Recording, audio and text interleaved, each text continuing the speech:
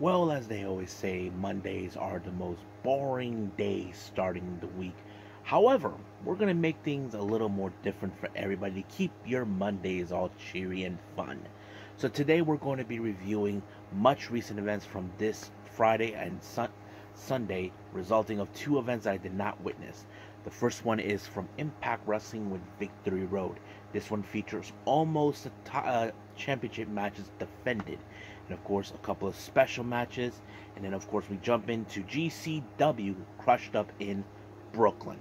I think we may have some interesting matches taking place. The main event being Rina Yamashita taking on Speedball Mike Bailey.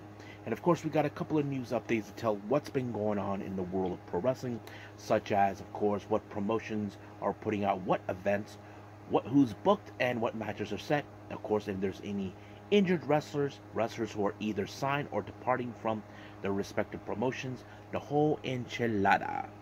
So, let's get ready for another episode of Deleted Wrestle Zone.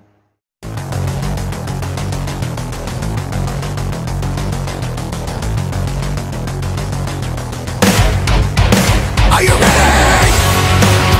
Get up, get up! Get up, get up! Get up, get up! Get up, get up! Get up, get up! Get up, get up!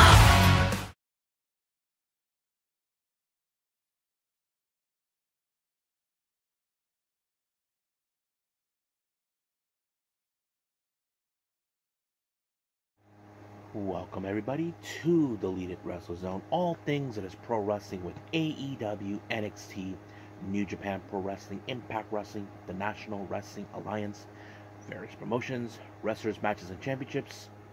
I am your host, Jay right here. So, if you are new to the channel, welcome. This is where we throw in a lot of daily reviews from various promotions from anywhere in the world, not only here in the States, but also in Japan, Mexico, Canada, anywhere in the world.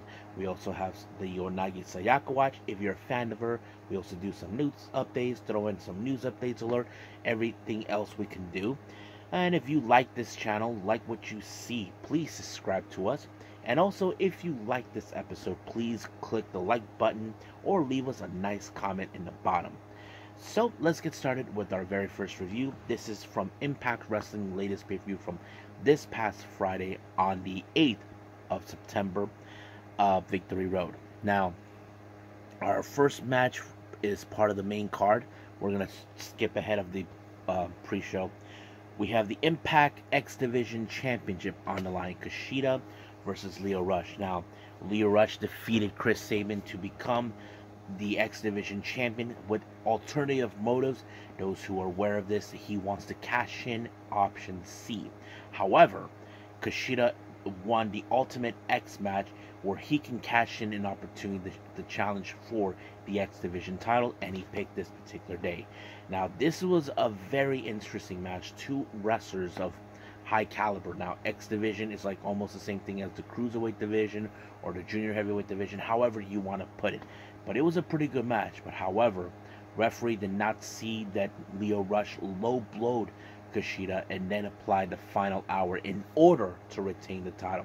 So I wouldn't be surprised that somewhere down the line he'll cash in option C to get a shot of the Impact Wrestling World Championship. Now our next match is the Knockouts World Tag Team titles. We got Savannah Evans and Giselle Shaw taking on MK Ultra, Killer Kelly, and Masha Slamovich. Now this match came about when, of course, Giselle Shaw pleaded her case, saying that she got rid of both MK Ultra at the Battle Royale to determine the number one contender to challenge for the Knockouts title. So basically, this match took place. Now, you probably would have assumed Giselle Shaw would have put everything in her power to ensure she wins a championship match. As you know, she hasn't won a championship match since she first arrived in Impact. But however, of course, there was distraction from Jai Vidal, but he got his behind taken out. And then, of course, it was Masha Slamovich with the snowplow, or whatever she calls it, onto Savannah Evans to pick up the win to retain the Knockouts World Tag Team titles. Now, our next match is a very interesting one. Black Taurus taking on Crazy Steve. Now, Steve has gone off the cuckoo rails recently. Um, Basically, he was confronted by Black Taurus and all this and that. But you probably would have assumed. But however, he brought in a fork in order to wipe out Black Taurus. But when the referee caught in his hands, he put his thumb on his eye to blind him, and then he applied a what was it he applied again? Oh yeah, like the Belladonna kiss. It's somewhat of a DDT, a maneuver type. So yeah, that's what really took place. So Crazy Steve won this victory. Now our next match is for the Impact Digital Media Championship, and also the career is on the line. We have Tommy Dreamer, who's putting his career on the line to take on Kenny King. Now this was a very interesting matchup. Of course, many people anticipate that there was the possibility he could lose the match. However, of course, Sheldon Jean was going to get involved in some capacity, but he caught his hand in a cookie jar while the ref was distracted with Sheldon Jean. All of a sudden, here comes Heath out of nowhere to apply the wake-up call, but it did give Tommy Dreamer the opportunity to apply his DDT onto Kenny King and become the brand new Digital Media Champion. So that's pretty good right there. Now our next match, we have Deonna Purrazzo taking on Jordynne Grace. Now, as you know, before this match, Jordynne Grace had a 0-4 record. Basically, he lost to Deonna Purrazzo 4 times. So the obvious thing is, will she able to break the curse of this, or will she have another loss in her thing? But however, Deonna Purrazzo wanted this match because she felt that Jordynne Grace was raining on her parade after being in the main event at Emergence. So, however, that's the one thing. However, we just expected, how will Jordynne Grace make this match be great? I have to say it was pretty good. But to our surprises, she applied the Grace driver onto her, and 1, 2, 3, she finally defeats Deonna Purrazzo. So the obvious thing is, what happens next? Well, we don't know, but we'll see what happens since then. So let's move on to our next match, an anything goes match between PCO and Bully Ray. Now, Bully Ray, as you guys know, he claims that PCO is human, but they've been going back and forth. Of course, there was going to be a lot of mayhem and carnage, but it was PCO who pulled off a pinfall on Bully Ray to pick up the win.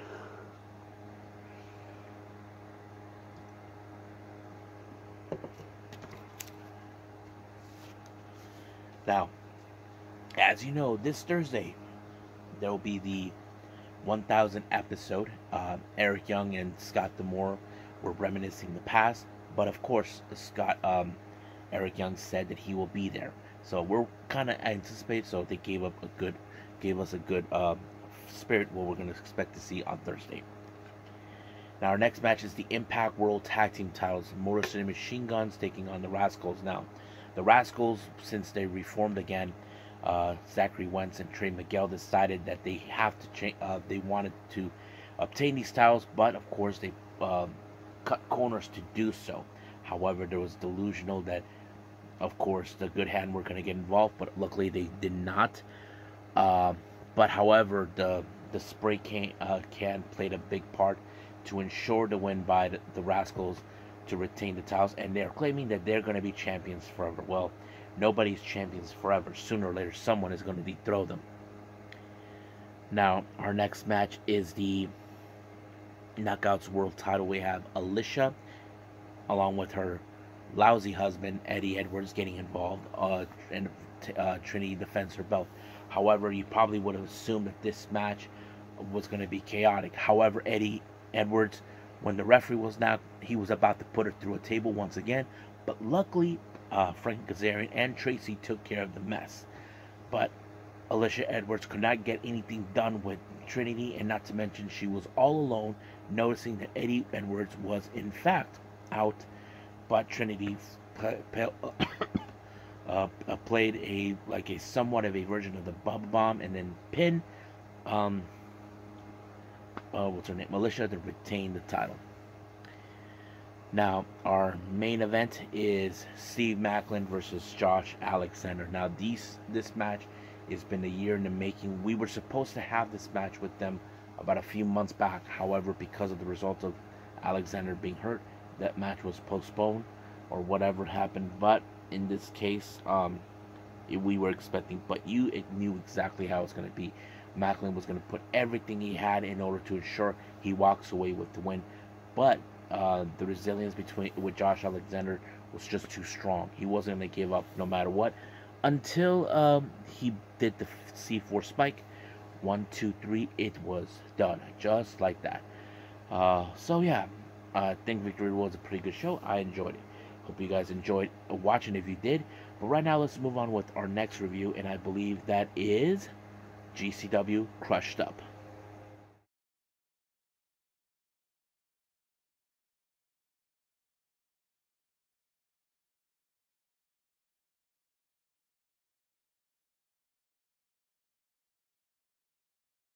Okay, it's been a while since I did one of these. GCW Crushed Up. This took place this past Sunday on the 10th of September. This was in Brooklyn. The name of the show is called Crushed Up. So let's begin with the very first match, and we'll go from there. Our first one is a four-way tag match. We have Bussy, Los Macizos, Wasted Youth, and Cole Radrick and Alec Price. Now, I have to say this was a pretty awesome match, a good opener, because anything could happen when it comes in these matches. However, who did I thought was going to walk out? Well, to be honest with you, that to me was a very... I was a bit biased because they're pretty amazing tag teams in this. I mean, you would have expected something that would have been awesome, but however, in the end, it was of course a doomsday by the Los Macizos to Marcus Mathers in order to pick up the win. Pretty good win, but also, pretty good match. I have to say, pretty awesome. Now, our next match is singles action. We have Richard Holiday. He was taking on the root of all evil, Charles Mason, who in the beginning had no interest of facing him, but he thought that maybe he should join his little group. However, Richard Holiday refuses.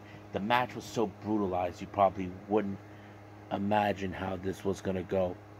But, however, it was a pinfall by Richard Holiday to pick up the win. However, I should have seen this one coming. When Charles Mason loses, he does not like to lose, so he has his little enforcer, Pero, to be there to take out Richard Holiday. So basically, that's what happened. I'm sure Richard Holiday will get a little payback from that, but that's not tonight. Next match, we have Killer Kelly taking on the cutest in the world, Maki Ito. I have to say this was a pretty interesting matchup because, of course, he decided to play a little bit of Killer Kelly's mind games, but Killer Kelly is no joke. But Maki Ito, who's proven her worth to Nick Gage and a member of the MDK Murder Death Kill Gang, did everything right. So she did pick up a good win on Killer Kelly, applying a DDT. 1, 2, 3. It was done just like that. Next up, we got Alex Coughlin taking on the bad boy Joe Janela. You probably would have thought that the somewhat cyborg would have done everything in his power to pick up the win. No, Joe Janela was the one who picked up the win by applying a what was it? An elbow drop onto Alex Coughlin to pick up the win. However, in the post-match, Joe Janela put out a very interesting challenge. But he, as you know, I mentioned GCW will be heading to Japan. And, of course, Joey Janela calls out Jun Kasai. I think that's going to be an amazing match to watch. So we'll see what happens. Till then, hopefully Jun Kasai caught that. Now, our next match, we have Bobby Flaco versus Grin Reefer. Now, I wasn't too much hype on this one. However, it was later all of a sudden, Jacob Fatu shows up and started attacking Flaco and was a and Grin, but however it became Jacob Fatu versus Matt Warner. Manswer, as you know, he's the toughest SOB. He will not take any crap from anybody. But Fatu, as strong and powerful that he is, was able to come everything that Manswer threw at him. In the end, he got away with the match by applying a moonsault. 1, 2, 3. It was over right from there.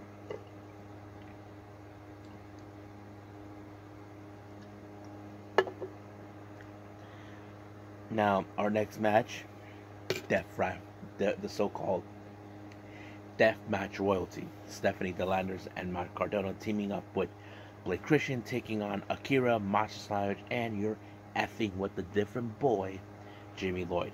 Now, you probably would have assumed that Cardona and Christian and Landers would have walked away with the win if they cheated. Well, apparently, unfortunately, things did not go exactly Matt Cardona's way. He grabbed some powder and was aiming at Jimmy, but Jimmy was able to avoid her. And then all of a sudden, when Masha had Stephanie in a headlock and she was like in doggy position down there, Christian was about to stomp on Masha, but she moved out of the way and he stomped Stephanie DeLanders. You're like, oh, poor Stephanie. But yeah, that's what happened. But it did give Masha to pick up the win when she put Blake Christian in a chokehold and he passed out. Just like that, he won. Now, our main event, we have Rina Yamashita versus Speedball Mike Bailey. I have to say, what a brutal match. I did not anticipate what I was looking at, but it was so good. I think that was a pretty good match. So I think, yeah. But, however, it was Rina Yamashita to pick up the win by applying the Splash Mountain, and that was over right from there. So we'll see what happens, what's next with GCW. But right now, let's move on with our last and final thing, and that is news updates.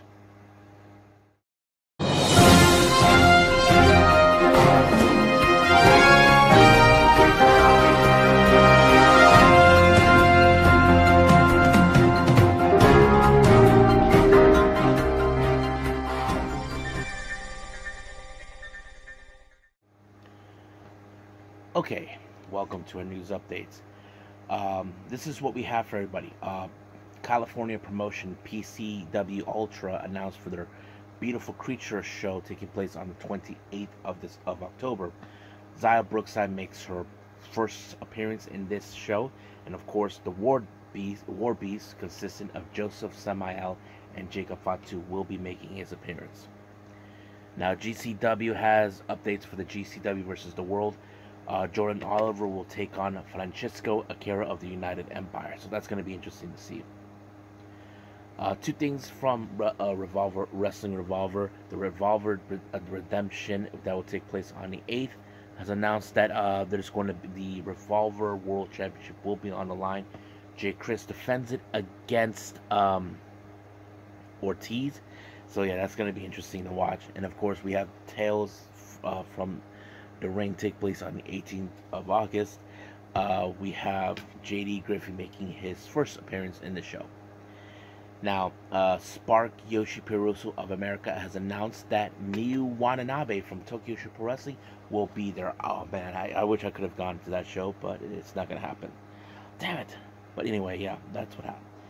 Now, our last thing, Dramatic DDT, a news outlet out of Japan that speaks English, revealed something about their Tokyo Pro Wrestling stars, that they will not be there. They said that Miyu Yamashita will be absent from Tokyo Yoshi Pro's shows from the 14th of October from October 27th for her U.S. tour. So basically, she'll be doing a tour here. Miyu Watanabe will only miss the double shot on the 15th to the Spark Yoshi, and Maki Ito will be making the next USA tour from November to mid-December. So these ladies are going to be kind of busy. But yeah, so that's pretty much it what we have for now. So let's just call it a day. Okay, I hope everybody enjoys this episode. Coming up, GLEAT will have their latest show. I think this is G Pro Wrestling version 58, I believe, will be taking place. And of course, we have NXT and, of course, NWA Power. So we'll see how that progresses from there on out. I think that's pretty much it that we have. So, I'll say I'll see you guys in the next DWZ time, same DWZ channel. I must bid all of you adieu. So, goodbye, and have a nice day. Bang.